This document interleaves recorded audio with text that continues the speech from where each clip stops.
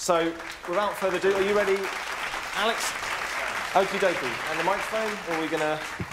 There we go. Okay, can you hear me right now? Perfect, good. I'm not that used to speaking with mic, but okay.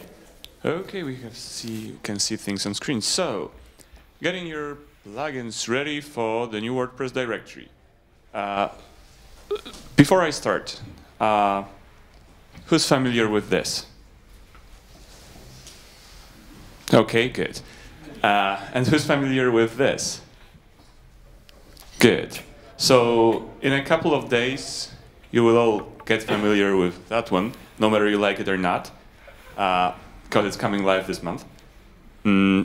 Or, to be honest, I have this slide since January and it's still true.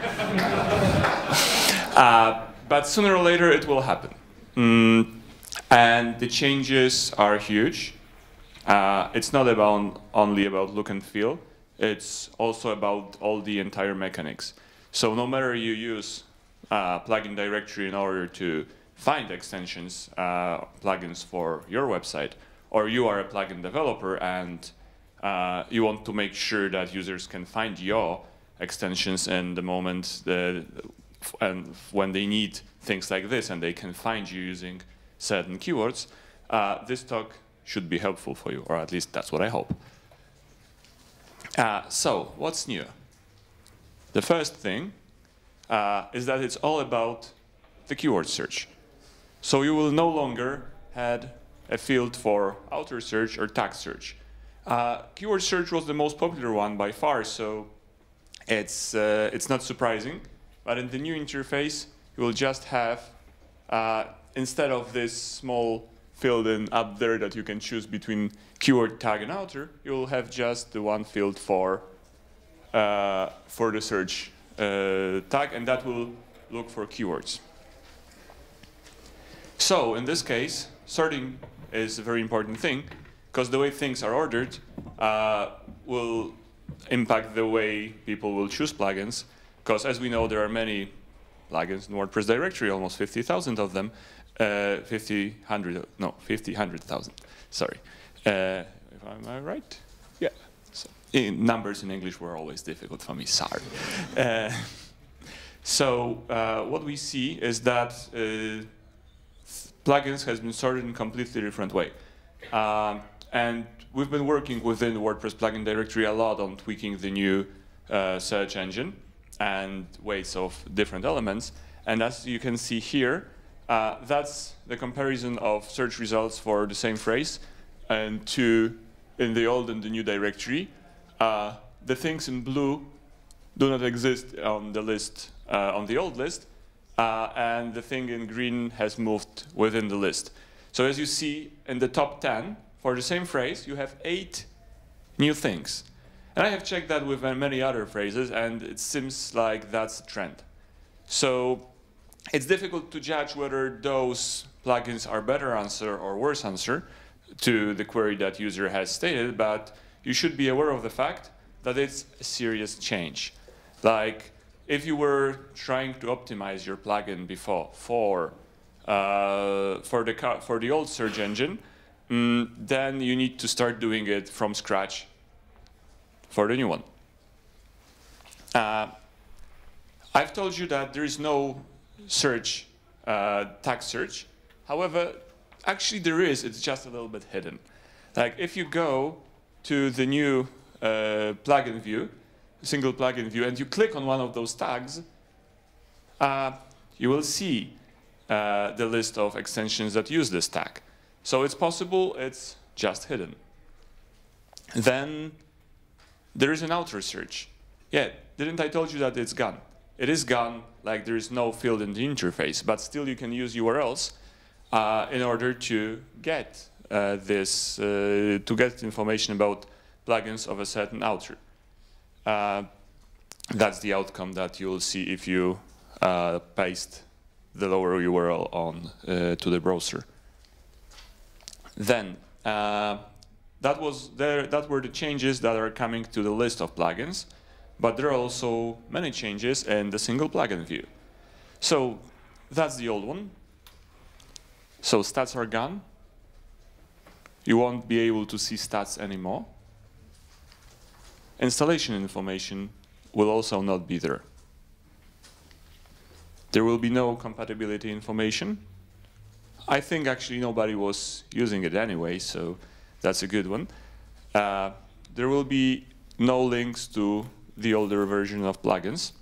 However, this one, that's why there is an asterisk at the very end, because this one is still being discussed within the plugins team, so there is a chance that this will come back in one of the future versions. But as of now, there are no links to older versions of plugins available.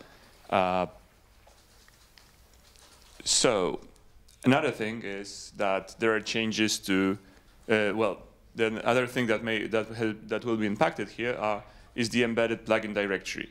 Because, as I'm sure you're all familiar with, except for the web version of plugin directory, we have the one that is embedded into our WordPress dashboard and every WordPress dashboard. And the look and feel will stay as it was, so you can use it in exactly the same way. However, the search results will be provided through the new API, which means that the search results will be coming from the new search engine. So the look and feel will stay as it was. However, the results and the order of them will come from the new search engine. And that's the reason why we still have a tag-based search and outer search available through URLs and through API, because we need that in order to maintain compatibility with embedded plugin directory. So as of now, the only changes to embedded plugin directory will be the ordering and the plugins that are being returned from the query. Look and feel stays as it is. Good. So how we can optimize the plugin? What we can do to get ready for this change? Here is my list of ideas that you can implement. First, gather your download data in a different way. If you are a plugin developer, you probably have already seen that actually the information on downloads that you get from this chart that is available in the old version of plugin directory is not very accurate, because it counts new downloads and updates as same thing. So it's actually not the real information on how many downloads you have. So I suggest dig deeper into that and see and look for different ways to gather statistics.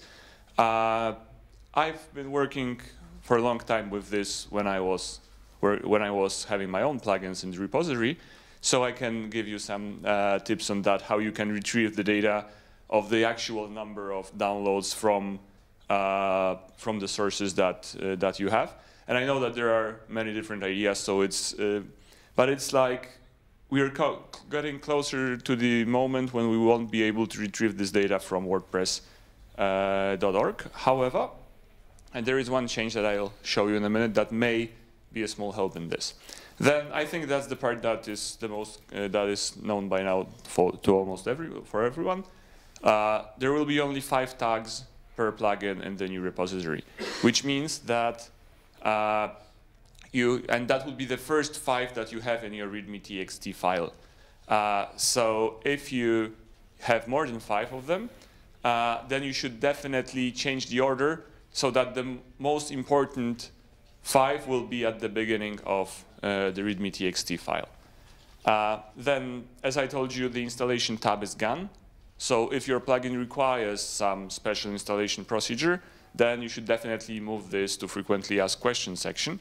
And just write a question like, how do I install this plugin? You install it by, and all the information. Oh, and we've lost screen. And we're back. Perfect. Maybe that was me. So if there is some special installation procedure, it's not like just go to your WordPress dashboard and install it. That's the place to put some information about it.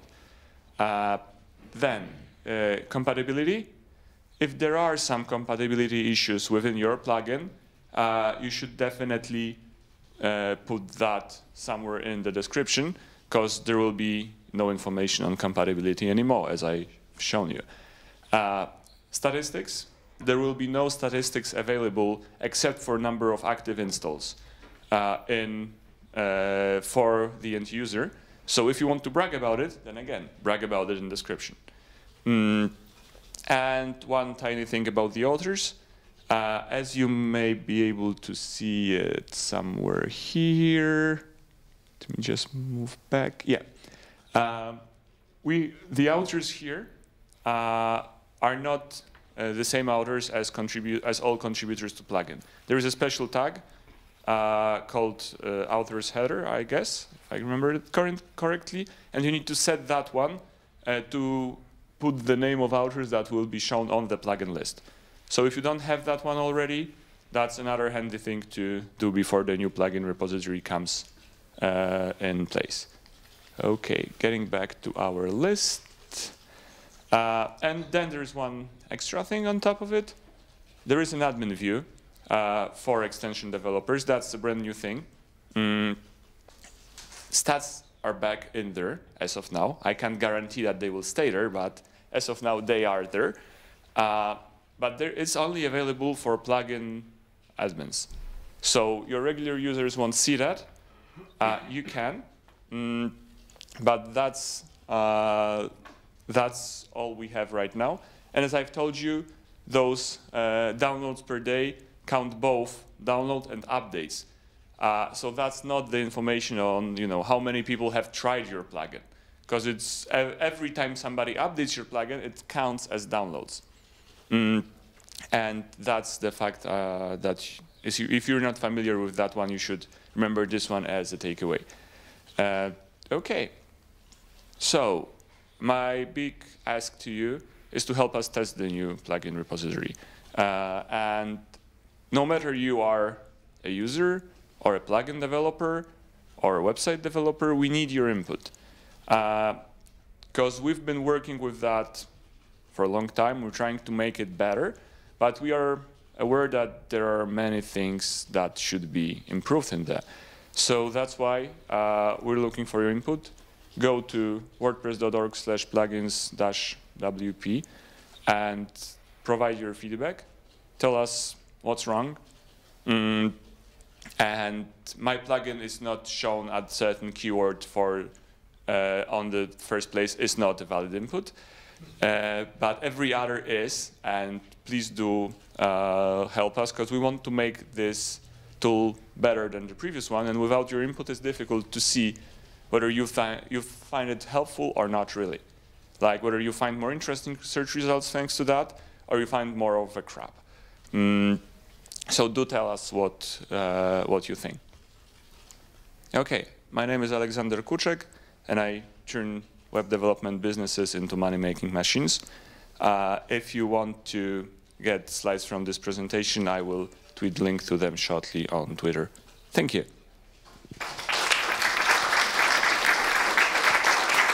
All right, Bernard. Okay, Bernard's going to go around with the microphone now. So if you have any questions, hands in the air. We've got one over here on the right. Bernard. Hey, Alexander. Thanks for that. Really interesting. There was some talk about a year ago, it might have actually been at this WordCamp, where the results that were returned, that some of the older plugins that hadn't been updated for, say, like 2 or 3 years might be deprioritized in the results. Has there been anything implemented in that respect, or? Well, that's a very hot topic, I must say. And current state is that all plugins are there, no matter they are old or not. But if something has not been updated in the last 2 years, its position will be decreased significantly. So unless you're looking for something very rare, or you're looking for, or you'll go to the very last page, you won't see the old plugins. I think there's a hand here as well. Hi, I work for Outlandish, and we produce WP Packagist, which is the composer repository for WordPress plugins, kind of a wrapper for it. Are there any changes under the hood in the way that the new repository presents plugins over SVN or there's this kind of thing? Or is it simply just a cosmetic change to the way the interface works and the way the sorting algorithm works? Okay, if I understood your question right, you're asking whether we have changed something within the way we organize plugins or the search engine itself. It's more in terms of how the plugins are stored and in the SVN, in the large SVN repository. No, we keep it exactly the same way as it was. Actually, if you can go now and see the new version, and it's based on exactly the same data we have from the old repository. Both interfaces and both search engines use exactly the same data. So we are using the same structure, but for example, as I've mentioned with the tags, we're using it in a different way. Like the old repository was taking all information about tags, and the new one is taking only the 5 more recent. But it's still the same SVN, and in this case, nothing has changed. Good. Any more questions? Just to clarify as well, the author kind of header tag, is that, I mean, obviously there's the contributors tag that you can set in the plugin header. Is that the same thing, or is this a completely separate tag to the contributors tag? It's outer/header. I think that's the name of the tag that you should be looking for. Hands up, any more questions? One at the back on the left, Bernard. Hi, I was just wondering, you've removed quite a bit of information from the interface, like installation instructions, but also compatibility info. And I was wondering what the reasoning behind those choices is, if you know. Well, I ask this to my senior team members quite often, I must say. And for some of those, the reason is obvious. Like hardly anyone is using compatibility information. Like we don't have data there, so it's just an space that is being used there. In terms of installation information, the reasoning behind that was that most of the plugins can be used. Well, installation is pretty simple. Like you don't need any special instruction to install a plugin, and if you need one, then the frequently asked questions would be the better place to go. So the idea was that they started, before I joined, with a blank page, and they start to fill in with the elements, not looking at the old directory, but thinking what actually is needed and useful, and then they've discussed the missing, or we have discussed the missing parts and decided on the faith of some small things that will be gone. Thanks to that, we have way clearer interface, but of course, it's also, there are informations that are missing, and that's correct.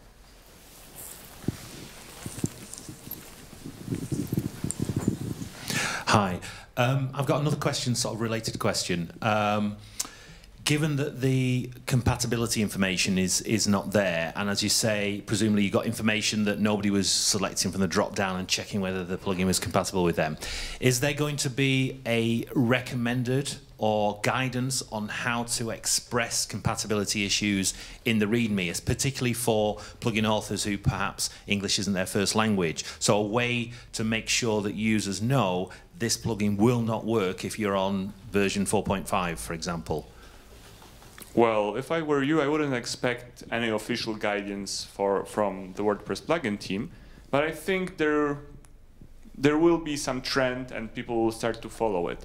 Like if the big players will start to put the information about the compatibility in a certain way, then others will follow.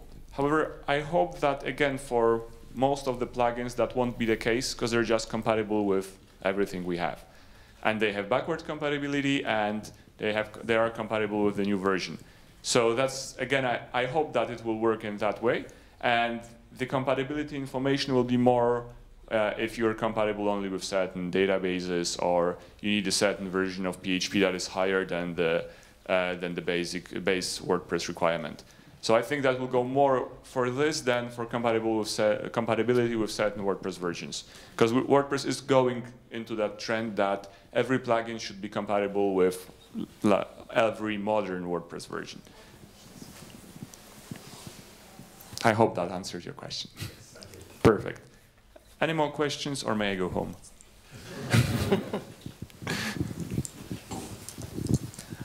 Hi. I see that you say that they might be removing the previous versions, the previous revisions. What happens if somebody updates a plugin but it actually breaks and you need to roll back to previous version? Well, you still have an access to SVN, I guess, but it's like you don't have it. You don't have links on the page, because that's again this WordPress trend that we should all be updated and we should all run the newest version of WordPress and the newest version of plugin, and it should be working. I know it's not always the case, and I see it regularly, so that may be the thing, but that's the way WordPress goes, and we want everyone. Maybe in a few years there won't be even an update button. Everything will update seamlessly, and we all would like to make that happen and make sure it won't break websites. But there is still a long way ahead of us to get there. Just a follow-up of that. We have several problems with, tags being deleted from the plugins directory. Mm-hmm. So we install using WP packages, and then we point to a certain version, and then, I don't know, the plugin updates to version 1.6, and we still on 1.5, and then 1.5 doesn't exist anymore. Oh. And then when we run composer update, boom. So I think I don't know, might be for, for search purposes, use the last 5 tag version, but not delete the old ones from there. No, never delete a tag version from SVN. Yeah, there is no reason to delete any versions from SVN. That's the purpose of SVN, to keep all the versions there. I'm just saying that there won't be links displayed, but you should, if you are a plugin developer, obviously you should keep all the old versions there and don't remove them. Yeah, that's a very good point. Oh, one more. Sorry to harp on about this one, because I think losing the easy ability to roll back to get an old version of a plugin is going to be a huge minus. So my question is, if the tags are still there, will the automatic zip still be there as well? So if you can work out what the URL is going to be for a previous version, will you still be able to download that zip just because the link's missing from the page? Yeah, that's only links missing in the page. Like, we're talking about the interface change. Okay. But as I told you, there is a huge discussion whether that should be back or not. So I will bring this feedback to the next team meeting on Wednesday and tell them that you do insist you need them. Thank you. And I hope this will help.